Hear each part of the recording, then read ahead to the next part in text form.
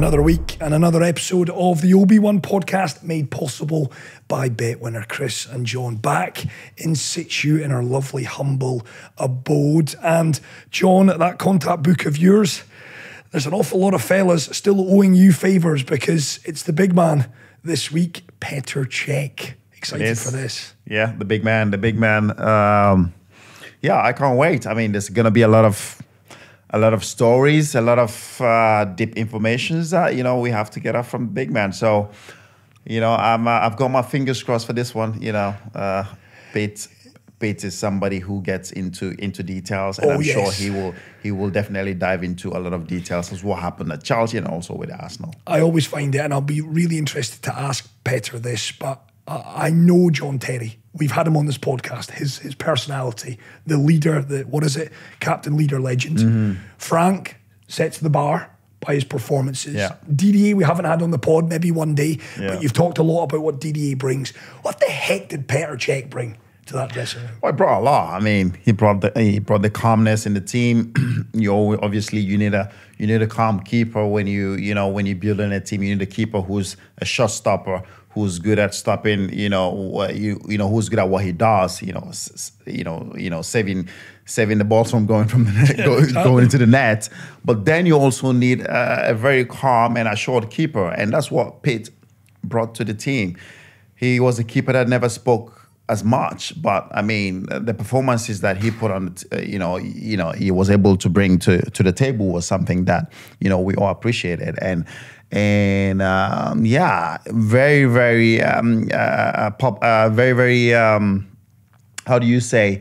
He was always there. He's a keeper that was always there. He was always present. Exactly. Very accountable with his performances. And he never lets us down. And somebody that works really, really hard. And everything is achieved truly, truly deserved. You and Pete ever come to blows? Nah. I think we both have a sort of a kind of, how do you say, personalities that never clashed with each other. You kind of complemented. Yeah, we complement each other because Pete was somebody that I can scream at, and he will look at it and be like, okay, you know what, you've got a point here. I don't need to go back and forth with you. And he's also somebody that when he tells me, come on, Bakel, wake the fuck up, I know exactly what he's saying. So our personalities was so, we didn't have to clash with each other, but we had few fights here and there, but which is what you need when you have to win trophies. Oh, yes. Well, listen, Petr is with us,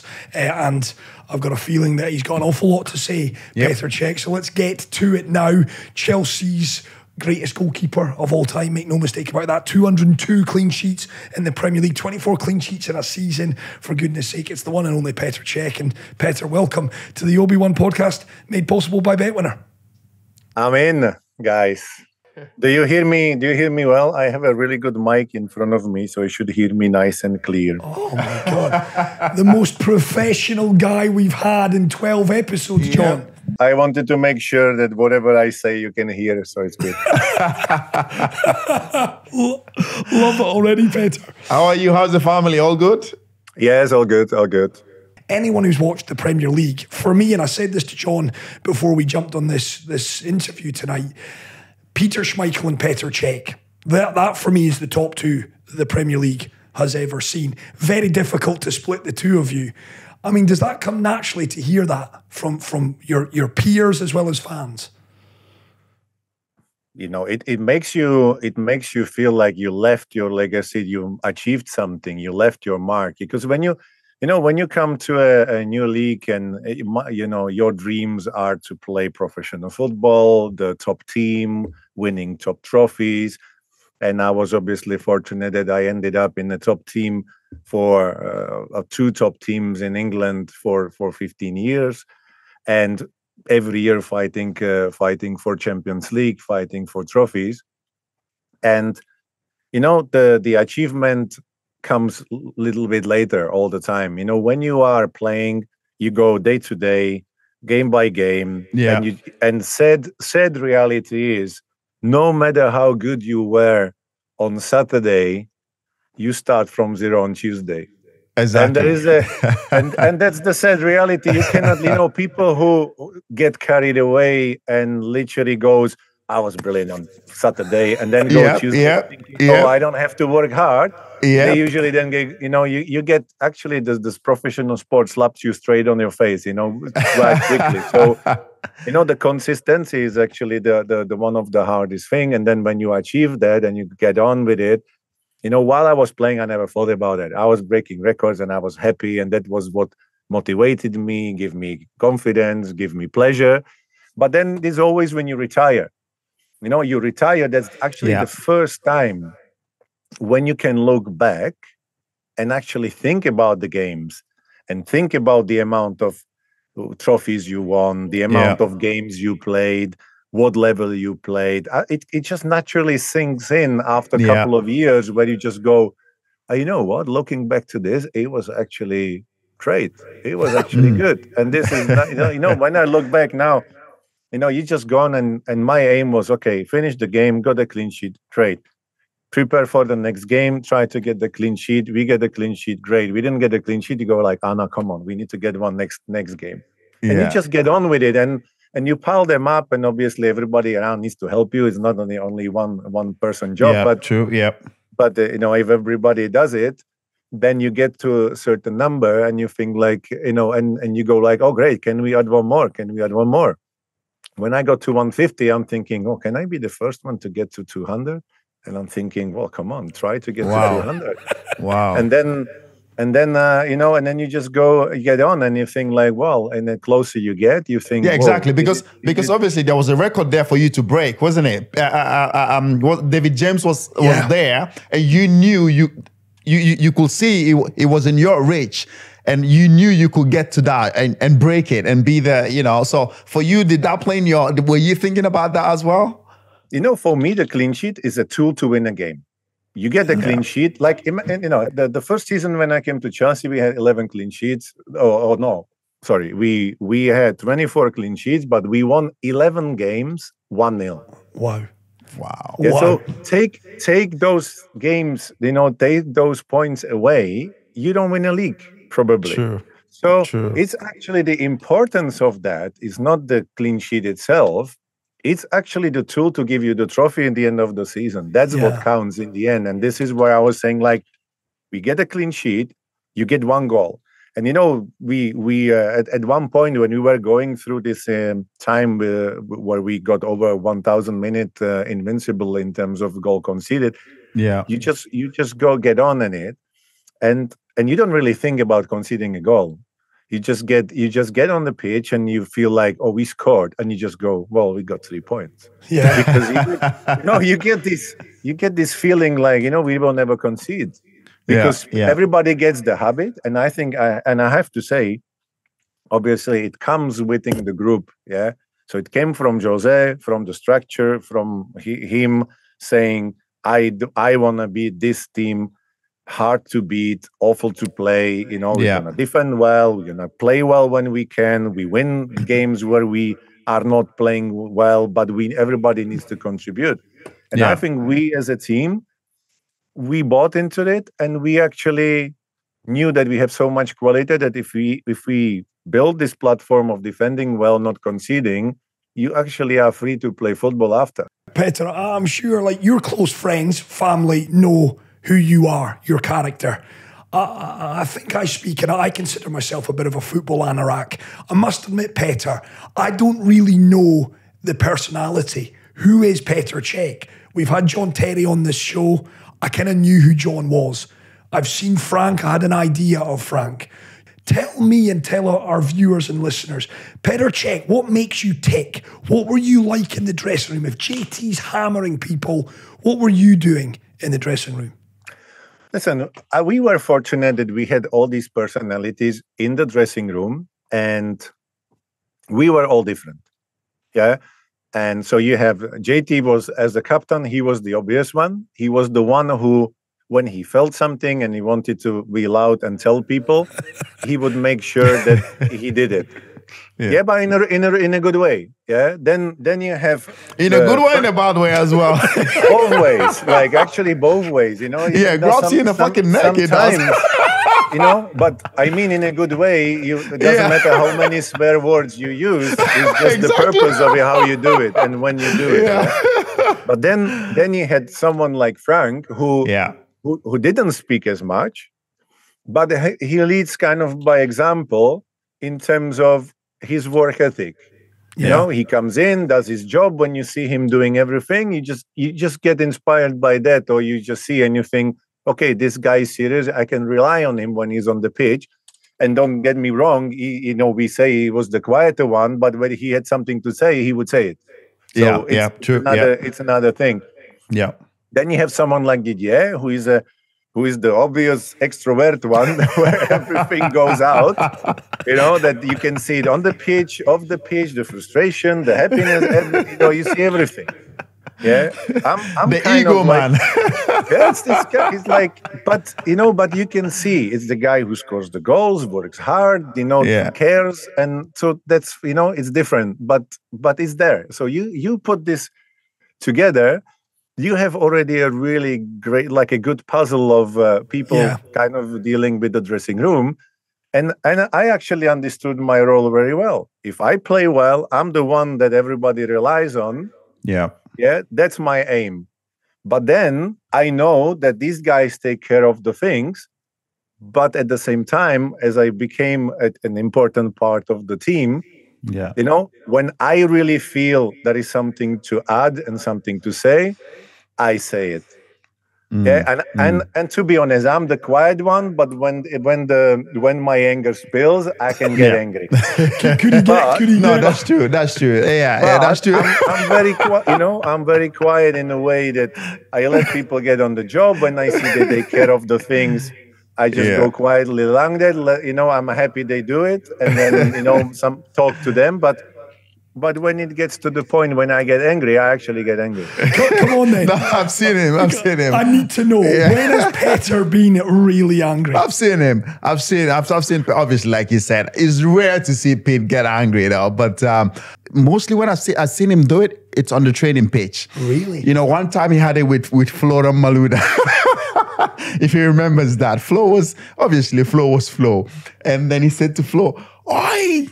If you don't want to train, you can go home." That's true, actually. You remember that one? Yeah. No, but for example, I like the one part was when we were training, we were lucky. I think we were lucky that most of the times we managed the training, that the standard of training was insane. It has to be high. And actually I have to say we had one of the managers, and we had quite a few. So one of them came, and I think it was Carlo.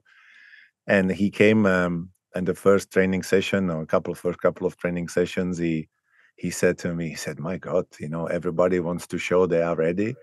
The intensity, the tackles, the runs, everything is in there. It's like, this is like a match."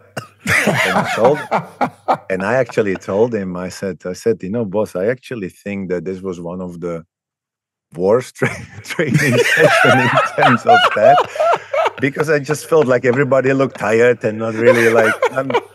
And then he couldn't believe it, because he said, "Well, no, we do, we did this different way, different countries, different teams, different league, different attitude, different training."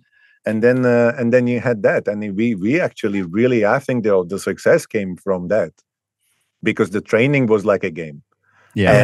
And I mean, if you have to fight in training, or if you have to fight in a game, you fight in training. And then we had we had fights. There were plenty of entertaining fights during the training sessions. But then it spills over. There's a fight. People get everything cools down. Yeah. People get straight to say, "Okay, what's the matter?" And then you move on. And I think that was the key, because sometimes it was a borderline. JT once almost broke my leg in a 5-a-side game, because they were losing, and then he got up and he wanted to show everybody that they should press and I got the pass. and he like 2 foot tackle that he literally ran me over, and I had to walk in. It's one of the only sessions I had to literally walk in because I had no way. Yeah, I had I remember that day, yeah. I had a bum on my shin. I couldn't walk literally. But it's not doing made on purpose. I just mean there was this level of competition and this level of like boom, like you get to do your job. And there were people who show more to others where you need to stick with it to make the team and to actually make everybody successful. And we now laugh about this because I exaggerate a little bit, but I just want to show that there was this level of respect, but the level of big competition too. And I have to say, my training sessions, I went 100 miles an hour every day. Like my purpose is always, okay, I go in and I do 100%. I want to get better every day, and I hated when the training session was not good enough. This is where I got. This is what actually made me kind of angry when I saw, you have a 5-a-side game and I'm running right, left, making save after save, and people walk around and smile. I just go guys, I put the bin in there and then and I walk in. Because, if you want to do that. Yeah. But then we put people back on track and they go like, okay, fine, let's. I've got to say, Petr, the intensity with which I'm listening to Petr, I can see I would not mess with this man. So it kind of lends itself to the next question, because you and I, John, have spoken about this with JT, with Frank, with Jose, the modern footballer, Petr. JT said it. Footballers today don't train like we did. No. Frank said you got to manage a group. Jesus Christ, Jose said to us he'd be in jail if he managed you guys. Exactly. If he managed like he did. He just tells. I mean, it's not like, we've all been here and we've all said the same thing, and Pete is here now saying the same. It's just that the intensity of the training. And he just said JT almost broke his legs. Because he was losing in the 5-a-side. But that's JT. If he's losing in anything, it doesn't matter what it is. Whether you're playing a fucking darts with this guy, board game, in the fucking dressing room after training. He wants to win because he's probably put 20 quid or 40 quid in it. But he just wants to win. And then in a 5-a-side game, if he's losing, because he knows the manager is looking at him, thinking, oh, your team is shit. But he knows he will play in the weekend though, but still he wants to win. He wants to win. And that's just the attitude we had. Everybody needed to work, to perform in training because your spot is on the line. Yeah. And so on that then, Petr, I mean, when you look at football today, you might struggle because I see it's the game is different today than what it was some 15 years ago.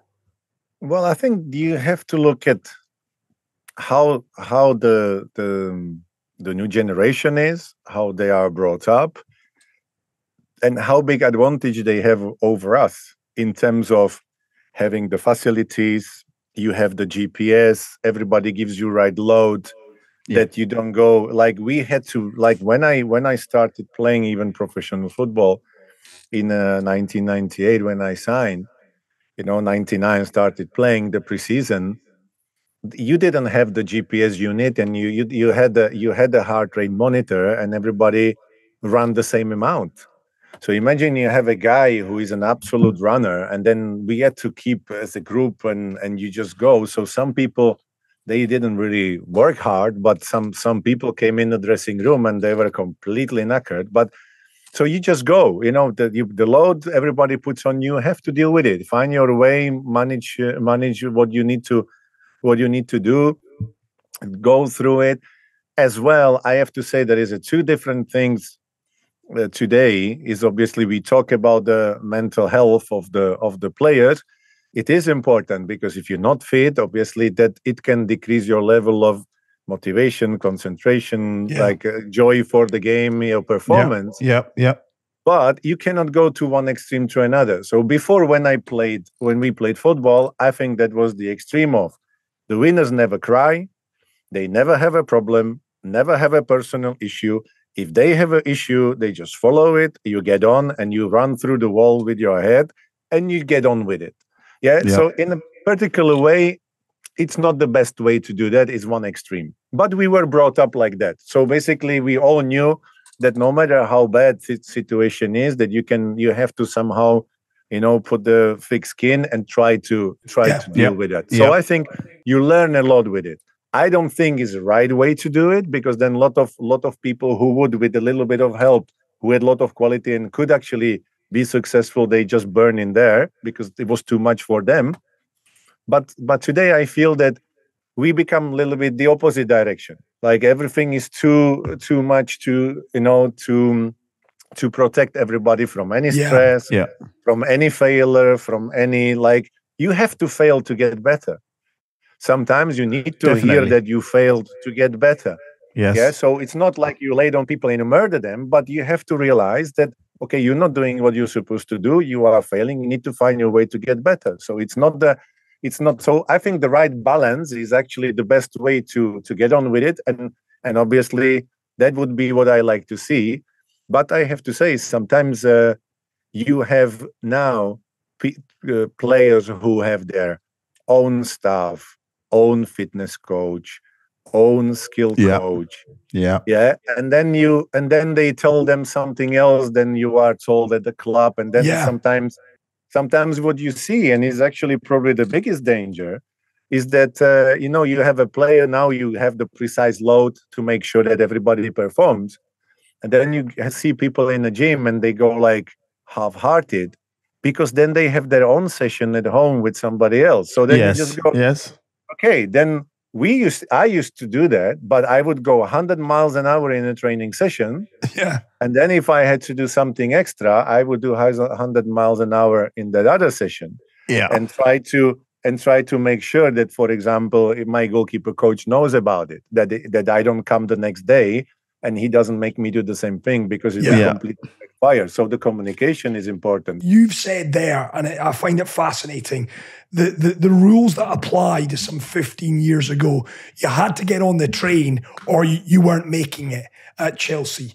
You've also alluded to the fact there, maybe managing them in a different way, being a bit softer, could have actually helped them be a success. So on that basis, which player stands out to you, Petr, when you look back with all who you played with? Perhaps the tough love didn't work, but if you had your time again, you would have loved to have seen whether they could have gone on and been a success had they been managed a little bit differently. It's hard to say, because we had so many talented players coming in the club every year. Some of them were in the age where they were mid 20s, so they obviously had all this experience, and they just came in, and it was like easier to get them into, because they were in a different stage of the career and they were actually playing all the time. So when you bring a young player to a top club, I think this is where the biggest challenge is. Yeah, because the young player needs to be playing. But sometimes, when you have a squad full of internationals and top players, you will not get as many games.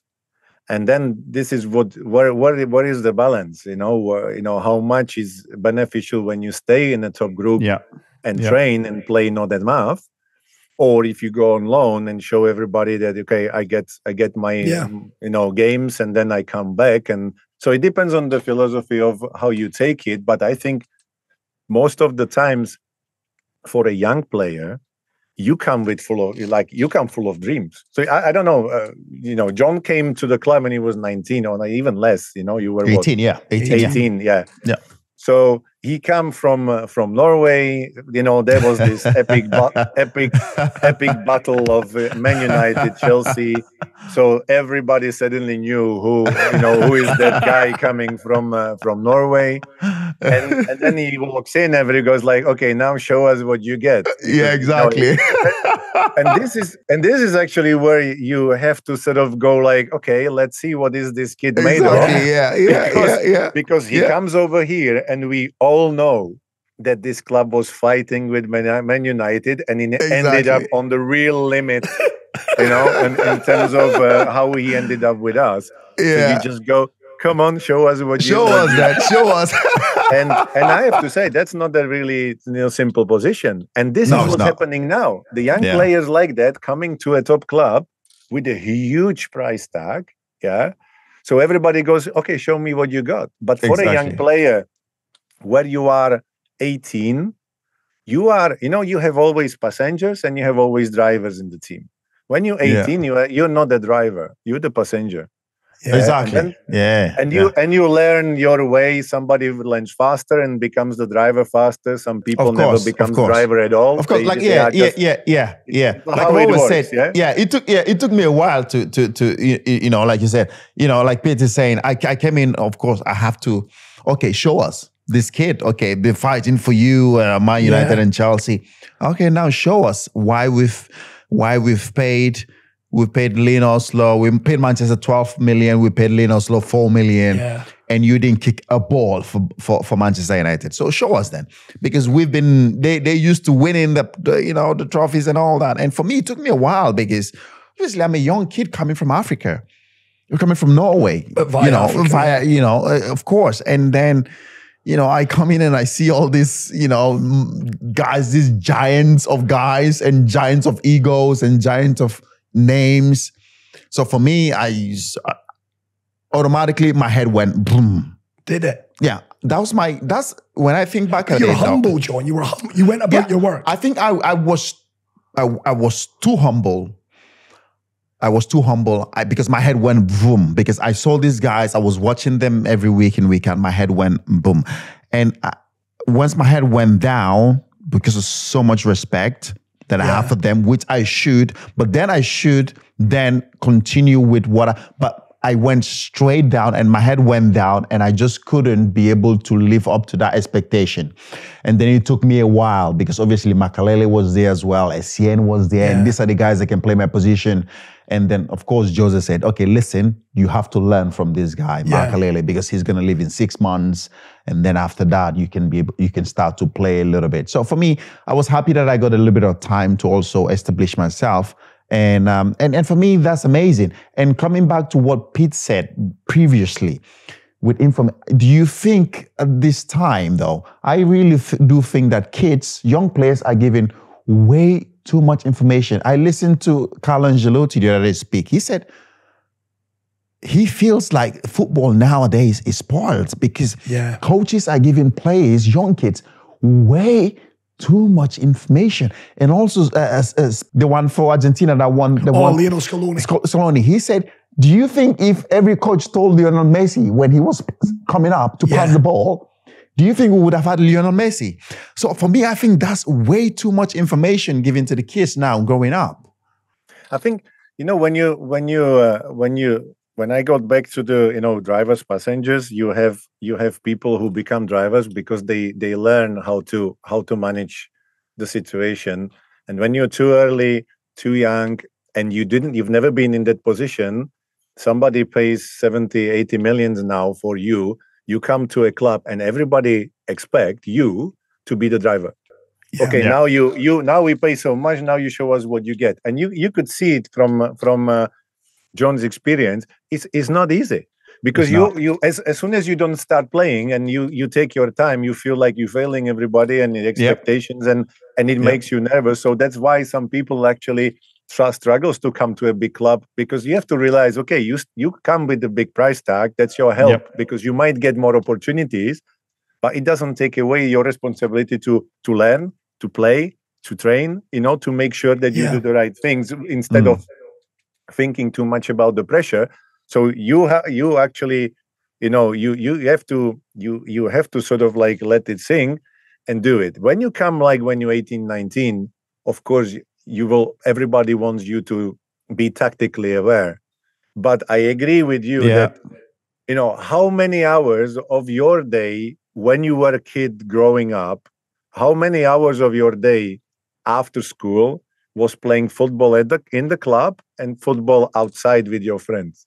Because I went to school.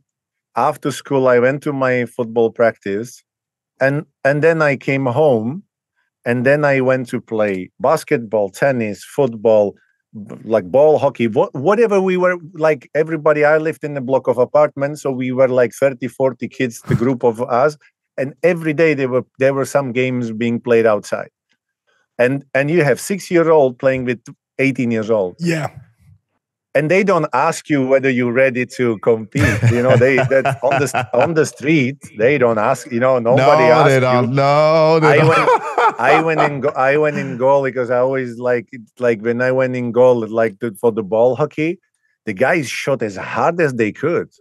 It hits you everywhere, and you go home and then you just think, but nobody asks, you want to be in goal in this game. Yeah. We don't look at the age. We don't look at fight your way through. So you do it. And then I think today, because everybody plays football from age of 4, 5, 6, and people tend to drill them, you don't really know. I think it will take longer for me to tell the sports I played growing up than those I didn't play. And all this hand-eye coordination, all these experiences of figuring out how to play different sport in different ways, different conditions, I think it prepared me when I played football. I had a huge, and I worked hard for it as well, but I had a huge hand-eye coordination. I had a good understanding, reading the games. I could adapt to different situations. And I think I learned it because I was brought up playing other sports. Yeah. You should let people figure it out to a certain degree. You give them basic information that they understand the rules and the concept of the game. And let them express themselves. Yeah. But let them express themselves, let them play. And I think I have to come back to this because that was Arsene Wenger. So when I came to Arsenal, this is actually the Arsenal way, the Arsenal philosophy, is that you give obviously the structure to the team, but you make sure that the players who are in your team, they can express to their best ability the football you want to play. Right. And that was the big thing on Arsene, that he always believed that when you scout a player and the player comes with the qualities it has, he brought him for that qualities, and so he wanted him to play that on the pitch. Yeah, right. Not to then tell them, oh, you can't do that, you can't do that, you can't do all that. So he had a completely different way of looking at it when we talked about football. And of course, you had tactics. Otherwise you don't win a Premier League game. If you don't have of course not. People don't play together, you can't win a Premier League game. But he always made sure that there is a balance between tactics and people expressing their football. And to be honest, sometimes when we get caught in games where everything flows, with Chelsea we had that as well. We had so many talented players. When you get the game and it gets going and you just go, are we gonna trash these people 5, 6, 7 because they have no chance, and people took a pleasure of doing it, not only defending but doing everything. And that's on that, Petr, and I think that's an interesting port of call. You've worked under two managers who, let's be frank, did not see eye to eye. Jose loved to get under the skin of Arsene. And maybe I'm wrong, but from the outside, two very different characters. I won't reveal who, but a former footballer who played under Arsene and Sir Alex Ferguson. He said the biggest difference, it blew him away, was that Arsene did not spend any attention on the opposition. And he actually said it was probably to his detriment, as successful as Arsene was. For our viewers and our listeners, compare the two and be honest with us, Petr. For your personality, who did you enjoy playing under more? They are different in terms of the approach and the character, but I have to say they have one like a clear similarity. They are both bad losers. They hate losing. And I can tell you, there's no difference between Jose and Arsene in terms of losing the game. He doesn't, obviously, Jose expressed it different way. Completely different way. And he makes sure that everybody knows. Like the moment he comes the next day, he's making sure that everybody knows. But you can tell that Arsene does everything not like he wants to win badly as well. But he has his own ways to do that. So this is they were really similar. So although from outside you think it's not true, it actually is true. They all do. And in terms of the opposition thing, everybody evolves and the game evolves, and I think it needs more. When I was at Arsenal, we had a proper oppositions, tactic, like reports Scouts. And tactics and everything. Like we prepared, not probably too much of a detail of what they're gonna do. But it was about, okay, this is how they play, this is what they do, and this is how we want to express our game to make sure that we win. So it was not about, you sit there and defend space, and you play your game, but you have to be aware that the opposition team plays certain way. So we had this meeting, like when I was there, obviously, during the career, and football evolves and everything evolves, so it changes. The meetings we had at the beginning, it changed as well over the course of the years, because you get more data, you get more information. Sometimes maybe too much, maybe you focus too much over it. But I'm one of those people who rather knows more than less. Obviously, we've done we've done our duties in training. We've put in the hard work. We've put in everything we had to put in. And for us, we already know the mentality is there, of course. Our mentality never changed. It doesn't matter what we do. Going into that pitch, we always have same mentality to go in there and kill and win the game. For us, it never changed. So having way too much meeting on that, for me, just something that I never really enjoyed, but I had to do it. But the mentality of us winning and going out there and killing the opponent, for us, never changed. Yeah, and Jose said that to us, Petr, that he would be pissed off if you weren't 2-0 up at half-time at the Bridge. He'd be angry. No, I think Jose was very strong in terms of making sure the message comes through in the right way in the halftime. And actually, he once almost killed the whole dressing room. Everything was flying. I think it was 4-0 actually. Wow. And I remember that because he walked in, but he did it sometimes the other way around. We had one game at home. I don't remember who it was, and it was absolute awful half. Like literally, we couldn't get anything going, and everybody tried, but we were completely disjointed.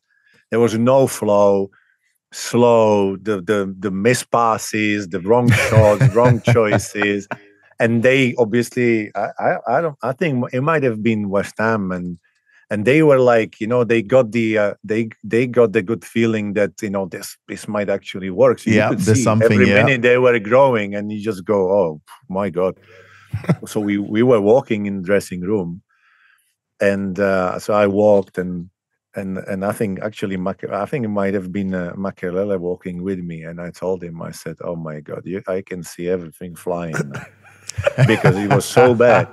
And he walked in, and he goes like, well, I like this, it's nothing's going, but we're still in the game. And I was thinking like, my God, like what happened to him, So he sort of put like everybody in a place of, okay, this is absolutely rubbish, but don't panic. Yes. But then that game 4-0, we walk in and you could feel like everything was going, everybody was laughing, and then people started doing like little tricks, entertain the crowd. Yeah. And this is where I think he realized that if we do that second half, and you can get sloppy. And they score, everything will change, and there'll be a long half for no reason. And I think this is where he just ran in and murdered the whole dressing room in the exceptional, like everything was flying, like the table, everything, whatever was on the table was going, bottles of water and chewing gum. Everything was going, and he was completely mad. And everybody goes like, "Oh, hold on a minute. He didn't like that we dropped. He didn't like that we dropped actually the level of concentration. The level, He started making silly things and mistakes. So he would not allow that. He didn't like it, and that's why sometimes he would play with your mind to put you under pressure to know that, But at the same time, it's all about mind games, isn't it? But Jose, at the same time, sometimes he was straight. Like, when I came, I think when you came to Premier League, they changed to 18 players to the game.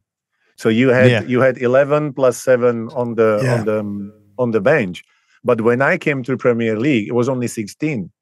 So can you imagine you have a team of 23 internationals, and then you can have 16 people for the game. So there was literally a second goalkeeper plus 4. Yeah. So when we played at home, this is what, we used to have meetings where he would come in and he said, okay, Makelele, we play a team where we need to dominate and attack. I don't need a holding midfielder. Sorry, you're not playing. I don't need you even on the bench. We are playing at home. We play to win, and we need to play. I don't need you there. Ooh. So he said, you have a weekend off. It's not your fault. It's just because tactically I need to play, and then why and I only have 4 people on the bench. Yeah. Then he said, if we are losing, I want this player in. If a defender gets injured, I need Robert Hoof in, or whoever was in the in that squad. So he says, I need you in, because they are big and they are strong. And for the last 5 minutes, if they just kicking like a long balls, I need you in. Yeah. He said, sorry guys, it makes 2 spots. And now then you have 7 people waiting for the spots. And I remember he pointed, I think it was actually Joe Cole with I don't know whether it was Wayne Bridge or someone. And he just goes, and you two, you were so bad last game, you don't deserve it. And then they were out, but then it keeps everybody on the toes, because you go like, hold on a minute, so we sort of had this understanding of why 16 people go to the game and what we're going to do and what he wanted to do. And it's true that every home game, it was, if we are drawing, we don't want to draw, we want to win. Yeah. So basically every single home game, no matter what, he would put 3 at the back, extra attacking player, and you just play 10, 15, 20 minutes to win a game rather than drawing the game, because he said, well, draw at home is like a loss. Who cares? Like we have to, we did it like that. And he did it with Porto. He did it. Yeah, I mean, he did it everywhere. He didn't lose 9 years at home. No, combined with everybody. But I think was genuinely the attitude towards it, because everybody knew, don't worry about the draw. It's not about getting the point. It's about finding the winner. Yeah. And of course, you come to the big game, important game. Nothing is going. You are 1-1, 0-0, and okay, we're not gonna win this because we are not good. So then he would say, okay, fine. If you can't win it, just take the draw. In this case, just take the draw. But he would never ask you like to play 80 minutes for the draw. He would tell you last 10 minutes, he would say, okay, you know what? Take the draw. We are not good. Today we can't win. And we had obviously courtesy of playing with under so many great managers, different approach, different mentalities, different coaching skills. And I think it was kind of fascinating to see how everybody was different, but we always managed to get win. The best out of always managed to get out of the group, which means that there was something in that group. Winning has always been my driving force. Growing up, I dreamt of playing for the Nigerian national team. My passion led me there. The support and unity of players and Nigerian fans led us to the final.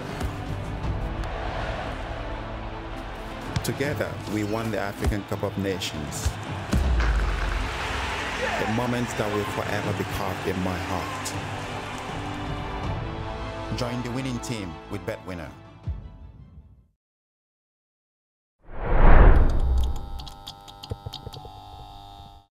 I want to ask a deeply personal question here, Petr, and I spoke to John about this before we started this podcast. It's a date, and I think you know where I'm going with this. October 14th, 2006, the Majeski Stadium. It's probably the question, and I should probably apologise, Petr, it's the question you probably get more than any other, but I want to turn it around if I can and ask a really personal question, and perhaps you don't even have the answer for me. But did you change after that incident? Did your outlook change? Did you as an individual, as a footballer, as a human being, did that night change you at all? No, I think it changed me in the way that I realized that it can end every second. That, you have your dream of winning trophies, playing football, and this is what you want to do, and you work all your life for it. And you actually realize that in 1 second, in one incident, one tackle, everything could have ended. And I think it just opened my mind to prepare for eventual, possibility that I will never return. And really? Then obviously when I returned, then I was like, oof, I dodged one bullet, I'm in, I'm back, and I do what I love, and then gave the opportunity to carry on. But that was the first moment when I started couple of weeks, first month, when I was recovering. I had days where I felt like this is never going to work. There were days I was completely like thinking, oh no way I'm gonna ever play football like that. But then you have good days, and then you just go, you know what, let's keep going. It's gonna get better. It's gonna get better. And then obviously I got back. But in the back of my mind, I was like, you never know. It can be another challenge, another bad, like coincidence on the pitch, and then you end up with ACL, and then you are back where you were. And I'm like, Yeah. And as well, even when I returned, I wouldn't know if I actually sustained that, because you could have a level of anxiety, different like health issues. You never know, because obviously it's relentless every day, the pressure, the games, so you never know how your brain's gonna work. Maybe your leg is a leg, so you just think it's gonna hold or not, but your brain, you never know. So even in that moment when I went back, I was like, okay, I have to think if in 3 months I realize I can't do that, because either I'm not thinking as fast as I was, I suddenly feel like I can't play that game, or if my body just doesn't, accept it.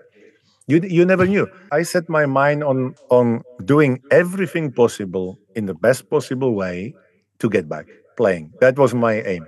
But then I was like, okay, what if it's not good enough? Yeah. And then what if I will not be able to, because my coordination or whatever, the brain will not manage, and then it could easily happen. So I was like, okay, I need to make sure that I'm ready to do everything I can, but I have a plan B and plan C in a way that if I never return, what I'm going to do, what I want to do. And then I returned. So basically the best thing happened. I returned, everything was fine.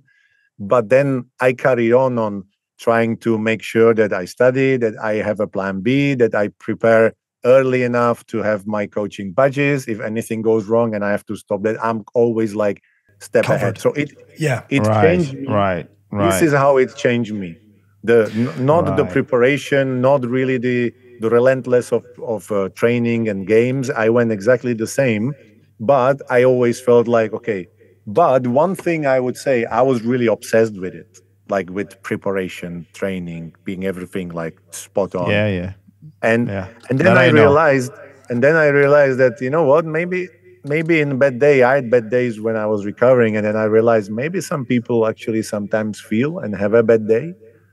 So I can't really be too almost like pushing them too much, because what if it's not because the player doesn't really try, but so then I started having this difference of, maybe it doesn't feel right. So you just go, okay, are you okay? Are you fine? And fine, okay, fine. But then if you fine, then come on, you have to do better than this. So but this is what changed, that you sometimes realize, okay, we were not good enough. We lost, fine, accept it, and then get on and prepare next day and go again. So I kind of dealt with failures bit easier, that I didn't dwell on them too much. Clear something up. I always remember, and I always felt this was unfair.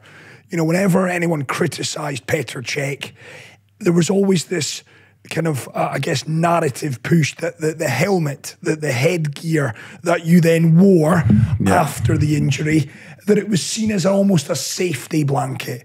Did Petr really need it? I always remember reading comments, he needs to get rid of the helmet. I want the old Petr back. I mean, put that one to bed. Was that on the doctor's orders, or was it seen by yourself as something that would put you in the position where you felt confident to be back on the football pitch? Well, if you have your skull shattered in 80 pieces and then you have metal plates in there, then obviously at any moment, if you get a big knock, it can break again. And I'm like, okay, do you really want to play a football where you know that the impact might break it again, and then, or you have a severe concussion where you never recover? Like, I had 2 concussions playing with the helmet. So it explains it. Can you imagine in that moment? So 2. I was out for 2 concussions playing with the helmet. And then obviously you take those 1 week, 10 days, whatever it was, before you get back, and you are fine. But imagine if I didn't have the helmet at that instance, how big blow probably would have been for because that helmet takes like 80% of the impact you get. The impact, yeah. So that's why I worry, to make sure that if I get hit, nothing breaks again, and that I don't have a severe concussion, because then after that you're prone to have a concussion. So it's not really, if you think about that, yeah, you always want to play without it, because you hear better, you feel better, You see better, you feel yeah. the space.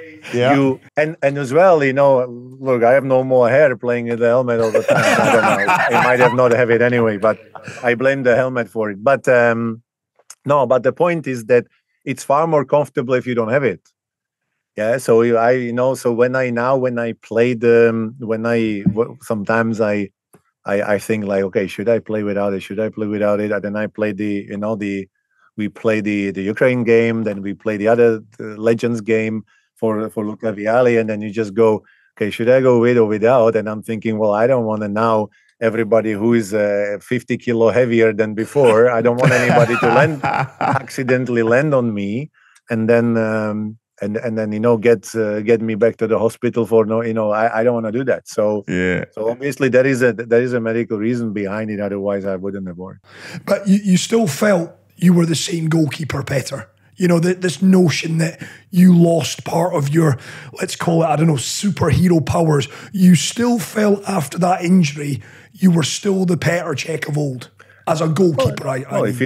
If you look at the stats and the amount of clean sheets and the amount of trophies we won after I got injured, then you don't have to really argue about it. I think, and I actually felt in a way, it gives you a different perspective. Then it gives you a precision of looking after yourself as well a little bit more, because it gives you, as I said, it shows you that your body is your instrument for your work. So you better look after your tools better.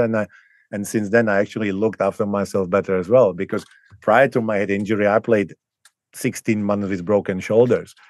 And then I had both broken shoulders, played almost season and a half with it, played the World Cup with it. Then I had the surgery. Then when I came back, actually what happened was then we played Reading, and then I was back out. But before that, if somebody tells you have a broken shoulder, you just go, okay, fine, I get on with it, and then then you just go. That's crazy. After a while, I had pain when I caught a cross or dived like a long shot, I would have tears in my eyes because it was so painful. But then I was like, you know what? Okay, get on with it. I want to win the next game. I want to play the World Cup, and I can actually perform. That's what I want to say. That's what it is, isn't it? He's just explaining this right now, because obviously, you remember, he's playing with broken shoulder. You remember, I said it earlier, John Terry playing with broken toes.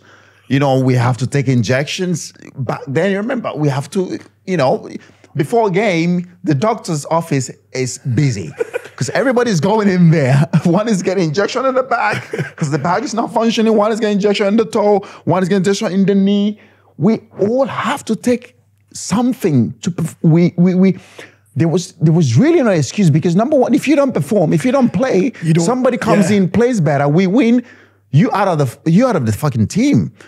Before you get in, you have to pray that we lose again. And that takes my fucking a month or so. So you're out of the team. So everybody wanted to be in the team. So that's how much we wanted to be on the team. So, I mean, that just shows, that's what we're saying. It's just what it is. But right now, today, somebody has a scratch. Oh, I'm off for 2 weeks, 3 weeks. I can't play. Oh, it's crazy. It's crazy. But I mean, I'm not just saying it because of that. It's just how much the game has changed. And I keep saying it though, the tradition of the game, I hope we don't lose it. We have to keep the tradition of the game, which is, fighting. But we don't have that anymore. Football has changed. I think I have to accept, or we have to accept it, that it has. It has evolved, and we have to live with it. We have to live with it. Better things, like a lot of things change for better. A lot of things we can argue all the time, but it's true that what modern games have is a huge advantage of now in terms of training, preparation, load. You can have everything you need, but still, if you don't put the work, if you don't have the right mentality, and then if you don't do it yourself, your inner engine doesn't take you there. You will not use it to the full potential. And I think that's what everybody who ever managed to be successful, you always had to have someone to support you, but the biggest part of the job was made by you. I have to say, I've never been told, oh, come on, go and do a little bit more. No, I was never told. I was always told, come on, stop. You need to get dinner and then stop running around, stop kicking the ball, stop playing with the racket, so stop shooting the basketball. Come, it's time to go home. It's time to have some rest. And that was it. But with the injuries, you always have a choice, of course. Yeah. The priority, obviously, it depends what you put a priority. I always put the priority on performance. So if I go in and I can perform to help the team win, no matter what I have, I go in. If I felt like, well, okay, now I'm injured, but if I go in and I actually can't perform, that would be stupid. I've done it once. I have to admit, I've done it once in my career, and it was in Premier League. It was against Aston Villa. We played at home. Aston Villa at home. We drew 4-4. I think the last minute they had a penalty. Ashley Cole saved the ball on the goal line with the hand. I think last minute we were 2-0 down or 2-1 down. Then we were 4-3 up, and then they scored. I think Gareth Barry probably was the one who scored that goal, and it was 4-4. But I torn my like the muscle, like I think was the oblique, one of the abdominal muscles, and I just couldn't. I think it was from the game we played at Blackburn, and I bumped into Santa Cruz, and it went, and I couldn't move. And then, because I was used to play with all sort of things, I said to the doc, I said, you know what, I think I can do this, like, that's fine. So I got some painkillers in there, or some local anesthetic, whatever it was, and I went to the warm up, and I felt, you know what, it's actually not too bad. But then when I started playing the game, it's sort of the side went numb, and then I suddenly realized I can't I had a really weird control over my movement to, it almost feels like you're penguin. It almost feels like your bottom side is kind of floating, And then I was thinking like, oh no, this is not a good. This is actually not a good, not a good feeling. And then there was a really bad shot. It's like a literally little shot in the middle with the bounce, and I went to scoop it. And as I lost the control of my, of the pelvis, I sort of swung a little bit, and then the ball went off and went in. No, and, it went in like that, and I'm thinking, oh God, this is not a good idea. But then at the halftime, I thought I will have to get off the pitch. But then I'm thinking, how stupid you would look, and then you would go and say, well, actually, and I said, well, I decided to do it. Now you eat your crumb until the end. Yeah. Then I carried on, and then I had these regrets when I went home. I'm thinking 4-4, never considered. But it was because that was stupid. I have to admire this. I have to admit, not admire. I have to admit that was one of those games where it was stupid to go. Oh, yeah. But I played with worse things, so I thought, well, I'll be fine. Yeah. But then, unfortunately, this one didn't pay off. But this is where you have the choice. But I would always say, you have to make sure you have to perform. So we won back-to-back titles. We won a title, back-to-back titles. I had broken shoulders. That's crazy. Shoulder. That's crazy. And then I went to the World Cup, and then I could perform. So there was nothing wrong with my performance. It was just that it was a terrible pain every minute I played. But that was what it was.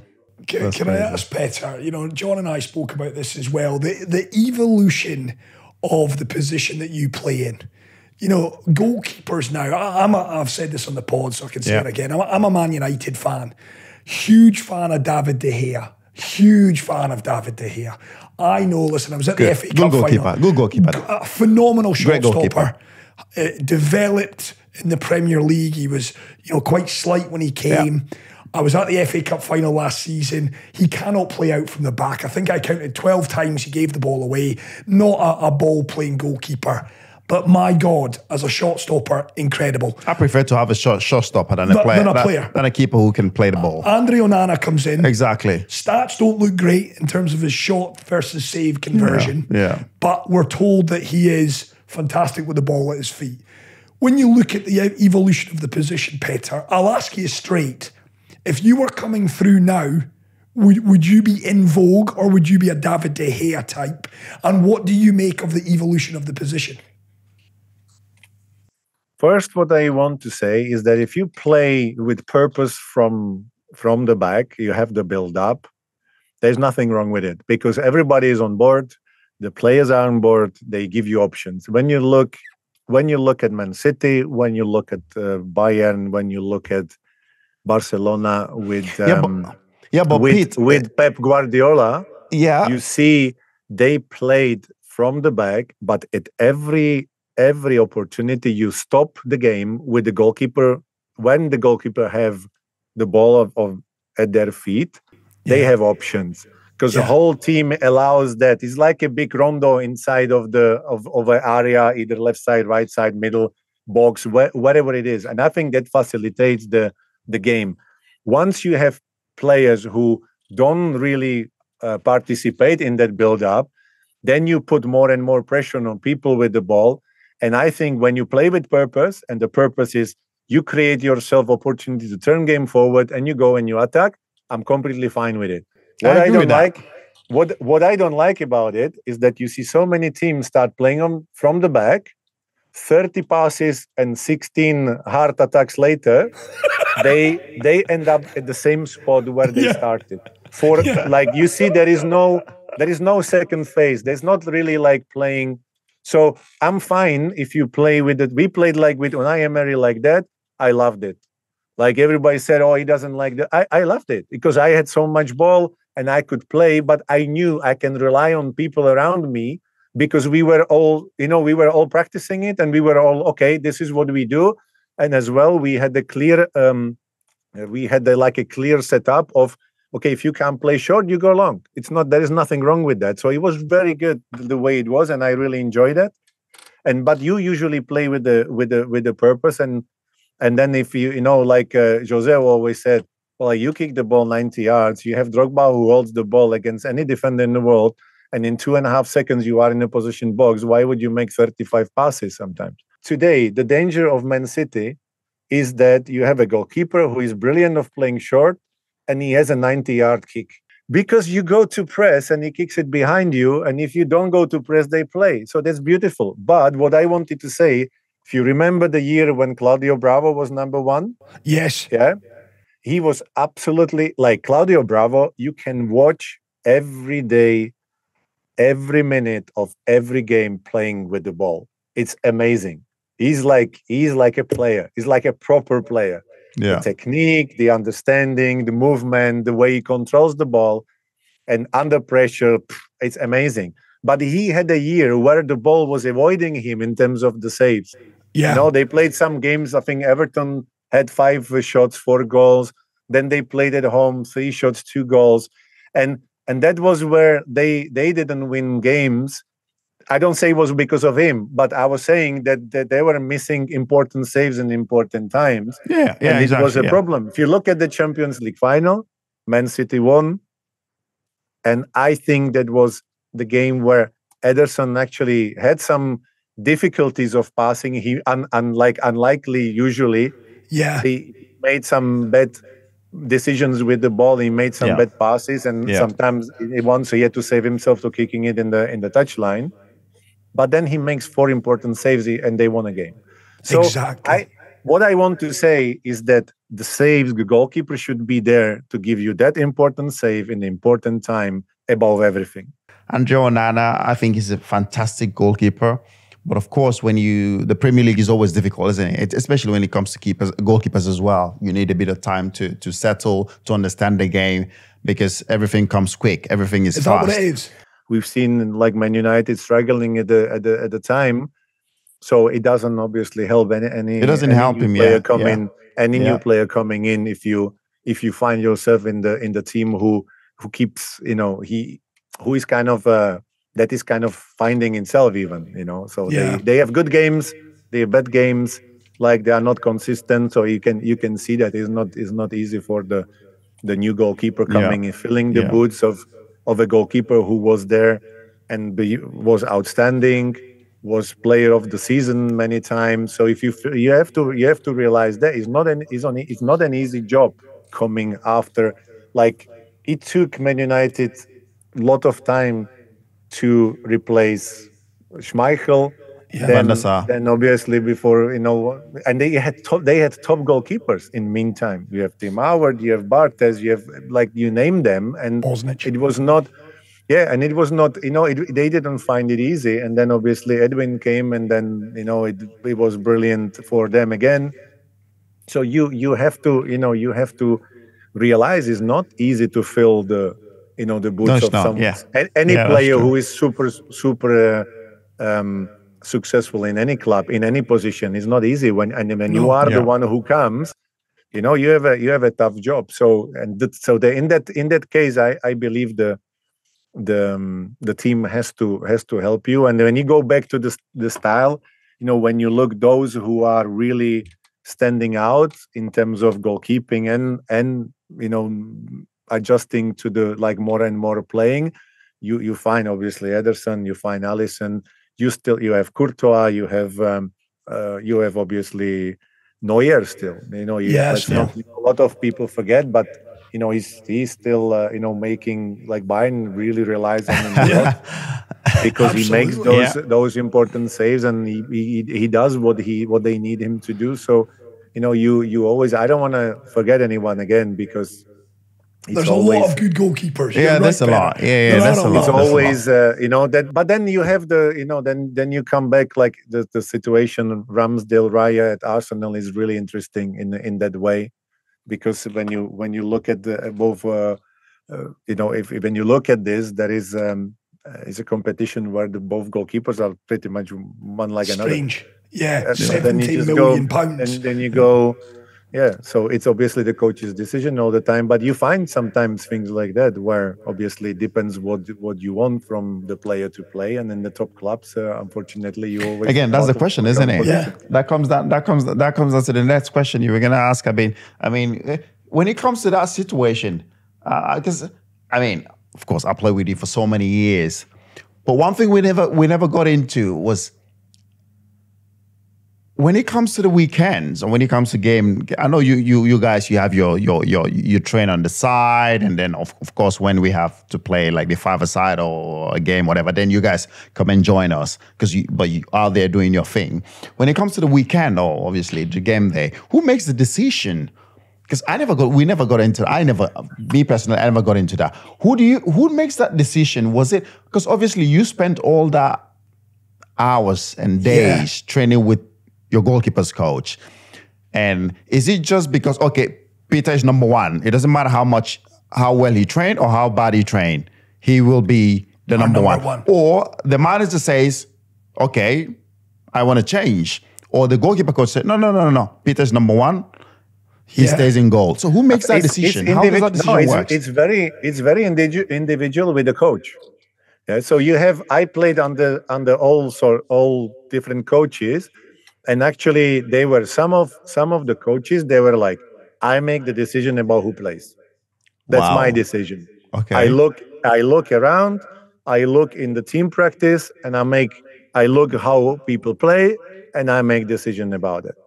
Then you have coaches who come and you said, okay, I make decision about who plays, but the goalie coach gives me recommendation. So basically, the goalie coach comes and he said, listen, I think that could be the plan for the next 2 weeks. I want this one play here, that one play there, or I want him to play both games, or whatever suggestion there is. They come and say, well, I've seen them train, I've seen this, I've seen that. I would like the goalkeepers to do this and that. And then the coach says, okay, I go with you, or he says, no, I go with my decision. Yeah, and then you have the coaches who just go, I don't understand goalkeepers. You are always on the side, so whatever goalkeeper coach tells me, I take. So if he tells me this one's playing, I'm putting him in, and that's it. And then that's what we had like for example, when Unai came to Arsenal with Javi's this goalkeeper coach. Yeah. Javi came to me and Bernd, and he said, "Okay, guys, just want to let you know that I'm making suggestion, and I tell what I see, what I think, but then Unai makes his decision about who's playing." And that's how it's gonna work. So you can come to speak to me, but then in the main decision is obviously the coach. So you do it like that. Then with Christoph was the same. Christoph would prepare a plan. He would go to the coach and said, "Listen, this is my plan, my proposition. I would do it like that. If you like it, you take it." And if the coach said, "No, I don't," and it happened once because when Thibaut came, we played Sporting Lisbon in the Champions League, and then Christoph came to me and he said, "Well, you playing? So prepare. You playing?" So I go start preparing, and then we go to the last bit of the practice where you have these tactics, and Thibaut goes, and he goes. And I went to Christoph. I said, "Christoph, you told me I'm playing," and he said, "Oh, shit, I'm really sorry, I forgot to tell you." Jose said, "Well, he doesn't want to change much because it's the beginning of the season, so he keeps as it was for the next game, which was like a change of plan."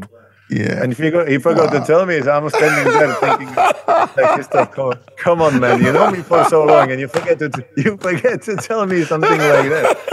But it just shows. So Jose decided to change at the last minute. He just went with the lineup. He wanted to keep it. So the plan, they had a plan, but after the weekend, he just go, because the game was on Tuesday, I think. So we play Saturday, Tuesday.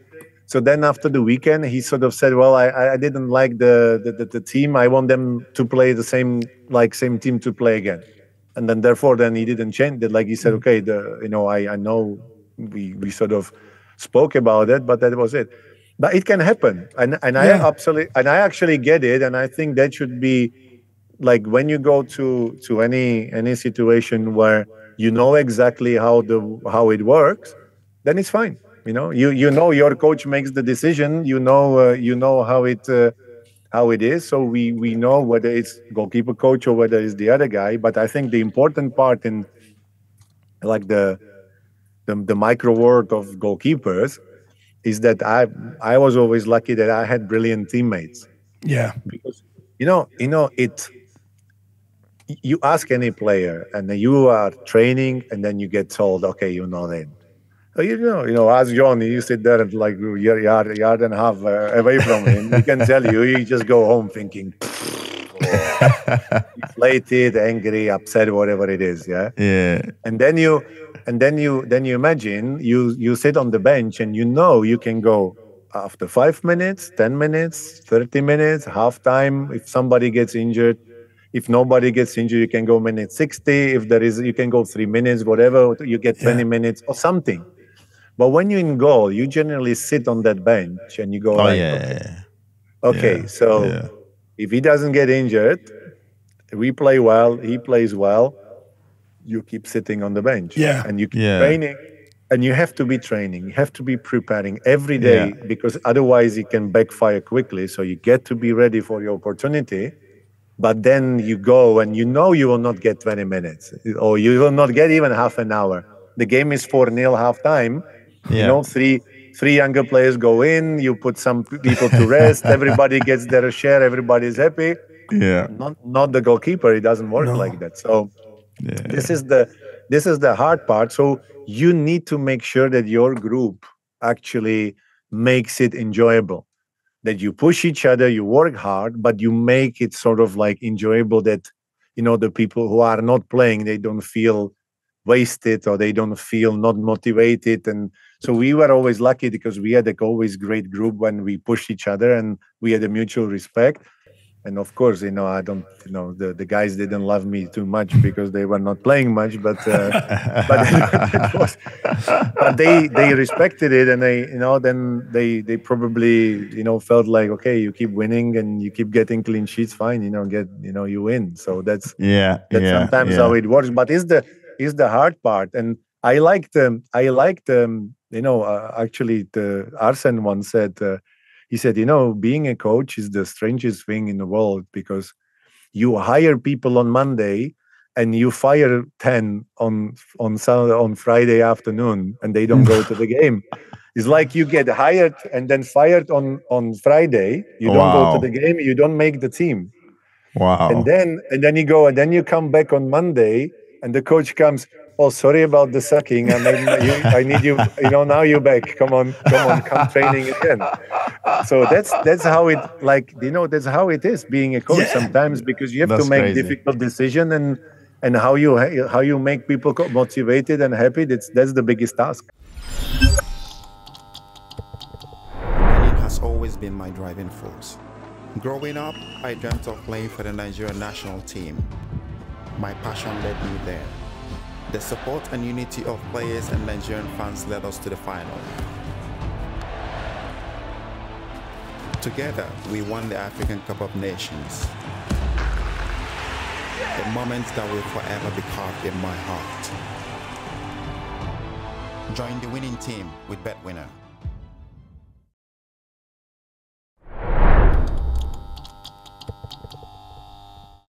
I'm conscious of time here, Petr, but it would be remiss of us not to ask about this, because there'll be a lot of Chelsea fans, there'll be a lot of football fans, certainly people who have followed your career closely. John and I spoke about it. You're a jack of all trades, you're a master of all trades. You did acting. I know that you love your ice hockey that you're obviously playing now. He speaks, I think, 4 or 5 languages. How many languages, Petr? Yeah, couple, yeah. Couple. Five, more than a couple. We know that, of course, you got your MBA. One of the intriguing aspects and a chapter in your career is the technical advisor role that you had at Chelsea. Yeah. You were playing a critical role in shaping the future of that football club. Maybe talk to us a little bit about that role, your relationship with Roman, and how much you enjoyed it. I love the part of working with people and being involved in the training ground, working with the manager, working with the scouting department, working with the data analysis department, working with everybody. You have academy and scouting department and loan department, and then you have obviously the first team and all the people working in there. I love that. I loved working with everybody to make sure that we are on one page, that we actually, the football side goes the direction we all want it to go, and obviously be the sort of like a connection point for the board, because obviously then the board, obviously they have a bigger picture. They look after whole club. They need to make sure the finances sits well. They need to know the vision and the strategy of the club is fulfilled. And of course you have financial fair plays, and you have a lot of things you don't really consider when you are on the pitch. You don't really care too much, but then you have to consider all these things, and obviously when you can sort of connect it to the football matters the best possible way, and making sure that everything works in unison together to the same goal, that's very satisfying. And I have to say I really enjoyed that part. And I mean, like when we won the Champions League in Porto, that was probably the most satisfying moment of my career. Really? Because you see the amount of people that are truly happy and work for it. And you have people in the training ground who are Man City fans, United fans, Spurs fans, and Arsenal fans, but they are genuinely happy because they are part of it. When you make to feel them part of it, and then you have the fans and like everybody who contributes, is a huge amount of people, which as a player, it's fans and you and the team. and you just go, brilliant. But then when you realize how much work goes behind the scenes, the people who are kind of the unsung heroes nobody speaks about, you just go, they are truly happy. All these people are happy. So the team make all these people happy. We contributed. So we are happy for everybody. It actually was really unique kind of experience, like a completely different way. But that was what I liked. What I didn't like is obviously the time demand. You're 24/7, constantly on your phone. You leave your emails literally without any break. And sometimes you have days where you said you You work in the training ground, come home thinking, okay, quiet day, and then everything goes crazy in 11 p.m. And I have to say, you work with the different people and different agents and different. But sometimes this is the hardest part of it, because when you see people talking about football and they, the agent is selling you a player and portrayed it as Lionel Messi, and there's only one Messi. You just sometimes feel like, oh, come on, people, just. but they gotta try. At the same, come on, they gotta try. But at the same time, of course, I was a player as well, and I wanted my agent to get as most for. Of course, me. Yeah. So I understand. So I get both sides. So I can understand. I think was the advantage that what the player wants, and what the club needs. There are, of course, difficult moments as well. Because if you look, obviously we changed the manager, and then when Frank came, I was really happy because my teammates, I was thinking, what, this is gonna be special for everybody. Exactly. To have a legendary player coming as a coach, and then everybody was super excited, happy, and then it ended prematurely. So you just go, that these are the moments you don't really. Look forward. You never look forward to, but as I said, you have people at the club who have to, make sure that whatever is set in the vision and strategy of the club it's kept the way that the club needs, and then obviously then the board and they have to make decisions. Sometimes are not popular, but it happens that. You have to do it. So come on, Petr. This is where you can take a bit of credit. Thomas Tuchel, this is where you tell us that you were the man in that boardroom saying, we need to hire Thomas Tuchel. He's the man that's going to deliver a Champions League for us. No, I don't want to take credit where there was a teamwork. We had actually the people. We had the working group, which obviously always discuss the players, the managers. When we discuss players, it was always obviously me, then Marina as my boss and the representative of the club, and obviously very important one, the most important one, because you get the money or you don't get the money. That's, if you don't get the money, you don't get the player. Can you do it? Can't you do it? So that was the thing. But it was always the manager as well. So we had this agreement that the player would never arrive if one of us don't agree on either club didn't agree or either the manager didn't agree, because you don't want to bring a player the manager does not want, because that's obviously not what you want to do. So you need to, because then if the player comes and the manager that never wanted him, then will he play him, or you will be forcing people to play? It's wrong. It's not the right thing for even for the work of the manager is already difficult enough to do that. So then you don't wanna put even more like complication on him. Of course. So that was always the case, which we tried to honor, and then I think it worked very well with both managers we had. And obviously then when I left, there were a lot of changes. We know there was a lot of changes. So then however the system works now, I don't know. But we try to always make sure that we are in agreement for players, the strategy, the team, that everybody can kind of build on it, and that the success on the pitch continues. Can I just ask this? And again, we're going to wrap up soon, Petr, but I'd love to know, and I think Chelsea fans would as well. Obviously, the new owners come in. Did you have a conversation? Be honest with us, Petr. Would you have stayed, or did you feel that your time in that conversation with Todd and the rest of that new ownership group was the decision made that it was time to move on? Or had there been a role for you, would you have stayed? No, I have to say the decision to leave was mine. Yeah, so I had very good, people think that that new ownership come and then I didn't like and then I left. No, I have to say that I had very good conversations always with Todd or Bedard, because they are both working on it. It's not only Todd, like there's a lot of times he also Bowley this Todd, but no, they work together. So Bedard and Todd, and I had conversations with them, because it's not they came and I left. no, we finished that. That the transition came from almost 3 months before the end of the season, or 2 months. So obviously there was a preparation for next season. But I just, I just felt that there is Was it like a loyalty thing, kind of? You felt? Not because you when I do things, like I do them 100% and 100 miles an hour. Like, if really invest in there, and I do everything. But at the same time, we did something. You have new owners.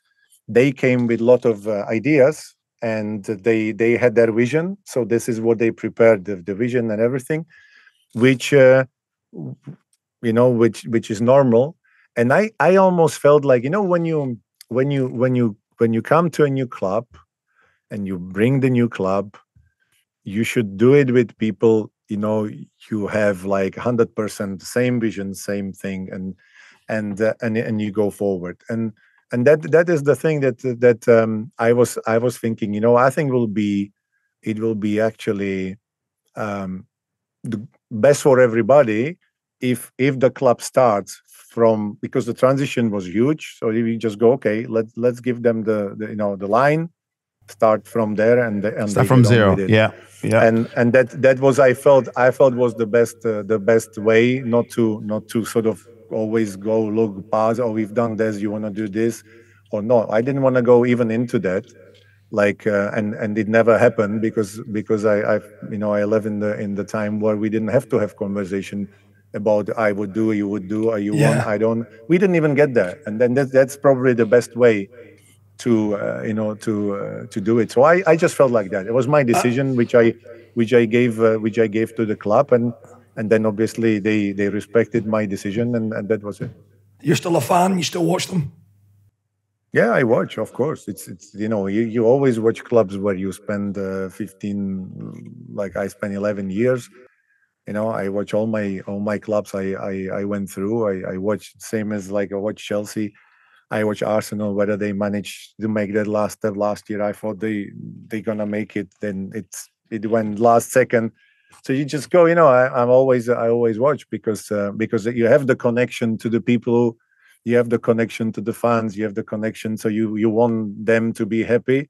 So you hope that they will get what they want. And of course, the success of this club is undeniable in the last 20 years. So, when you set the bar so high, you sometimes it's hard to keep it that high. No doubt. Right. Yeah. I want to ask one last one from me. Yeah. John, you might have a couple as well. Petr, one of the greatest goalkeepers of all time, and I mean that sincerely. I'm not just saying that to butter you up. So you're allowed to build a back four.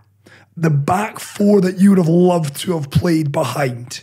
Build that dream back four for me if you can. Who's your right back? It's impossible. Oh, come on, Petr. It's actually impossible, because when you go through the defenders, like central defenders, is impossible. It's like who you put. Like, do you choose Ivanović over Azpilicueta or Ferreira? I don't know. Like, how do you measure it? Like, I thought you were going to say Cafu or maybe Lilian Thuram. Like, you can, if you take I always build, when I do this, I always build a team from the people I didn't play with, because or the ones are not the obvious one I play with, because from the teammates is almost impossible. Okay. I think he's trying to be very diplomatic here. Come on, Pet. This is not disrespectful. This is just the four that you look and went, we're going to keep a clean sheet today. Yeah. If you talk about clean sheet, okay, I put Ivanović. Yep. I put JT. Yep. I put Carvalho. I think I put Carvalho. Yes. And then Ashley, I think, yeah. That would be probably the lineup. If you talk, I missed one. If you talk purely about that, of course you can put Gallas as well. Who do you choose? Like Gallas, the advantage with Gallas is that he has the size and he can play on the left and he can play in the middle as well. Yeah. But then you go like, then you kind of feel like. But I had Gallas on the right. What I thought you will say is Gallas, JT, Carvalho, and Ashley. Eva was is the one who's like a angry dog who you would never ever want to play against. No, he's big, he's big, strong, yeah. And he jumps into everything and talks to you at the same time. And when he gets upset, he's in your face. Oh my God! Like I don't think you like playing against people like that. I think sometimes he just gets angry for nothing. He just gets angry for nothing. We get in the dressing room, like in the second half or whatever, and then he just goes. He just kicks off. He's going crazy. He's just going crazy. But you can find the what is going on? Okay, just calm down a bit. Just calm down a bit. Calm down. Take a breath. Doesn't make any sense though. At the end of the day, it doesn't make any sense though. That's the problem. That's the problem. He's Serbian. That makes completely sense. Yeah, it makes complete sense. No, but you can find, I think on the YouTube, you can find there is a short video where, like last minute of one of the games, I shouted at him to leave the ball for me, and I put my face in. He almost kicked kicked my face off. And I said, what are you doing? And then he completely, so we were yelling at each other there. I was holding the ball, yelling at each other there for about 30 seconds. It was literally right at the end of the half. Then I had to kick it because I was actually surprised. Then the referee didn't blow the whistle for me holding it too long. We were literally arguing for nothing there. So he was quite lovely guy though. Lovely guy. You better say that now. No, he's a lovely guy. No, but this guy is a lovely guy. Yeah. He's one of those you like to play with. Yes, I'm telling you. He's like one of those guys you want on your team. Huh? Yes, but then when he goes, that's the part we don't understand though. But lovely guys, one of the guys you want on your team, he wants to fight for the badge, he wants to fight for the team. But then when he just goes on with that crazy rant and stuff, we absolutely do not understand why. What is the reason? Just leave him to it. Just leave him. Just leave him to it. But amazing guy. Amazing Petr. But it's the same, if you take Didier, it's not easy to play with Didier for everybody because he's constantly expressing his feeling, and then if he doesn't get the ball, he goes, you see he's not happy. But when you get to know him, you don't look at that on the pitch. You know that when you need him, he will be there, and he scored that goal. You need to lift the trophy, and that's it. You just know he's emotional because he really cares, and he really wants to do it. And you have to realize you have 25 players in the team, and everybody's different. Like everybody has his own things and express their way different ways. So you need to really be good at understanding who is who. And that's why even me, when I was, telling people what I wanted from them on the pitch, I knew there were people I could yell at because they would need it. And then there were people who I had to be more like, come on, don't worry, just, get on with it. Like, because I knew that in the moment where they sort of felt upset that they made a mistake, if you yell at them, then you will not help, and you know it. So it's important in the communication. And with Eva, actually, first thing we were walking on the pitch, he goes like, you have to tell me all the time. You have to tell me. And I'm thinking, Eva, you can see yourself. There's a player. So I was constantly yelling at him. And that was what he needed. And I think that's the role of the goalkeeper sometimes is you see things the others don't. Yeah. And I have to say that the greatest help I had was that people sort of accepted that I see things they don't and allow me to tell them. It's not a nice thing when I yell at you and you say, come on, go there, 3 meters, come on, and more, 1 meter more, and come back and go. And you think like, come on, I'm close enough, but I didn't like it. So I was yelling like, no, go closer.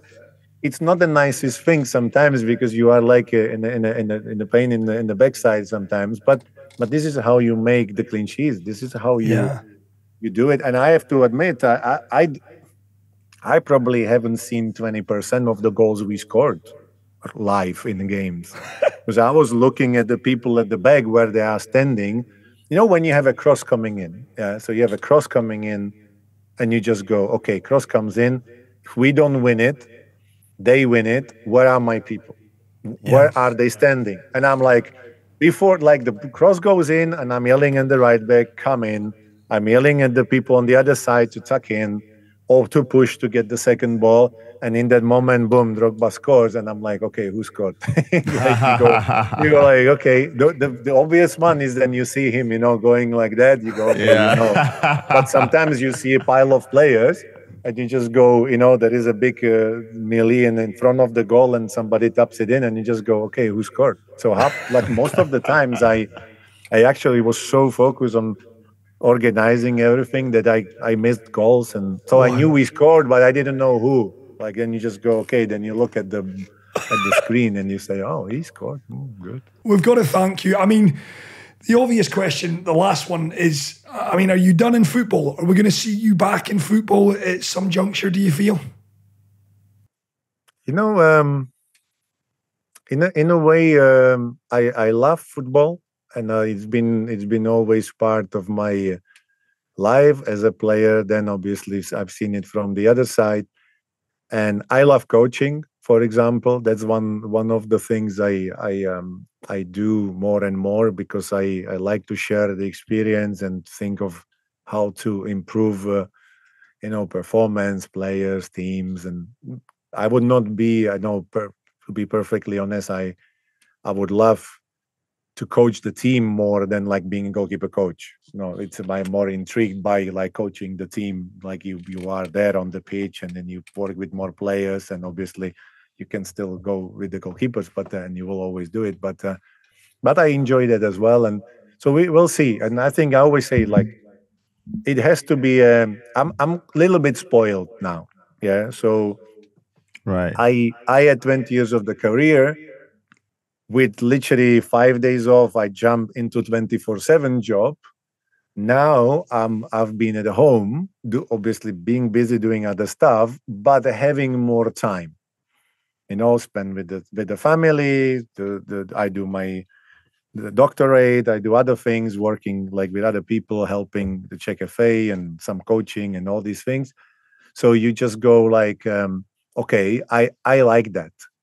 So if I have to go back to do 24/7, it has to really be something which will make sense in a way. Yeah. So it's in an arrogant way, it will have to sit perfectly for what I want to do, because I feel like that would be me. That would be me investing 100%, and then obviously that's the part of where I'm looking and thinking, well, if something like that comes where I will really feel is the right thing to do, I will. If I don't, then I carry on doing what I'm doing.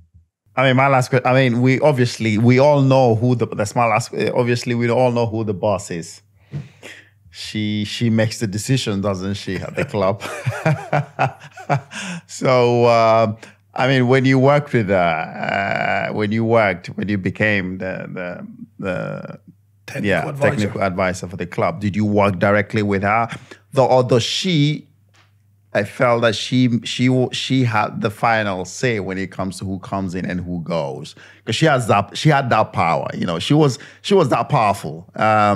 So I mean, you worked very closely with her. How did you see that? Was she the kind of boss that said, okay, I am Marina, I am the boss. Yeah.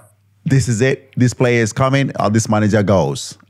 She has a conversation with Roman, and then the manager goes. Is that something, or does she consult you, or does she speak to other people? Well, I think you are right. There is one. There is a one boss. There was a one boss, and obviously, and then you have the big boss. Yeah. So obviously, then that's the one you respect, and so everybody respects. Of course. And of course, my boss was Marina, and so I had to work the way that we do the most things the best possible way. So as I said, my aim was for the football side to be as best as possible in terms of the work efficiency, people working together, and having the clear idea what we want to do. And obviously my boss was either allowing me to do it, not allowing to do it, or I had to adjust to what was set as the vision and the clear idea of the club. So you have to always defend the club but then you have to defend, your side of football. And I think the brilliant part was that we felt it as the players, and I felt it in working with Marina, was that football was really the priority. Yeah. Like, of course, you need to, like, the financial fair play. There is no messing around. You either can, you can. You have to stay on the correct side of it.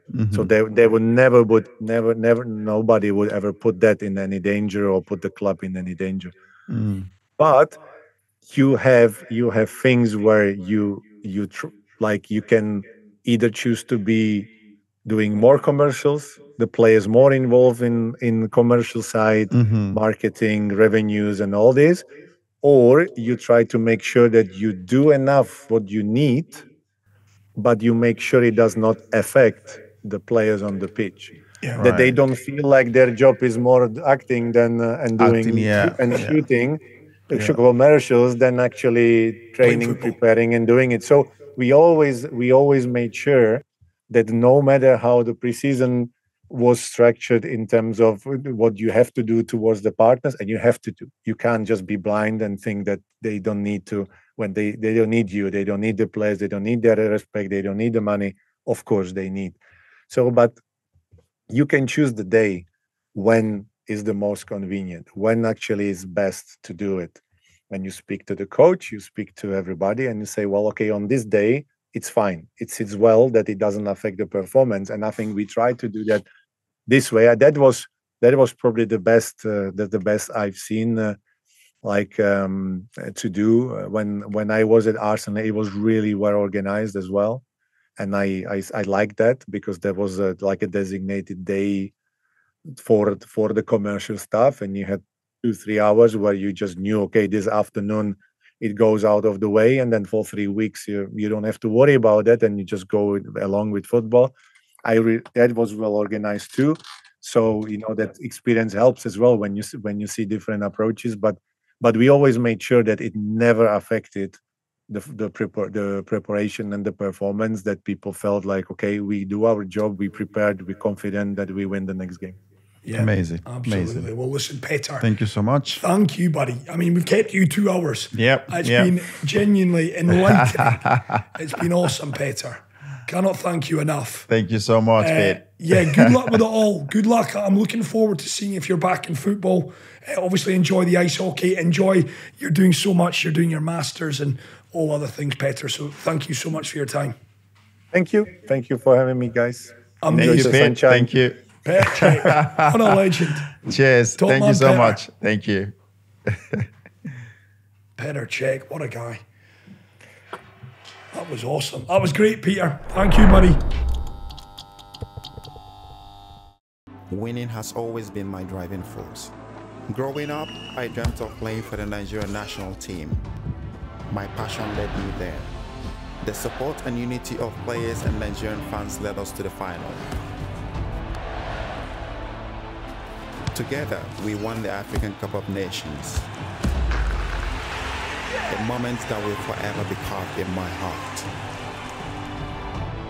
Join the winning team with BetWinner.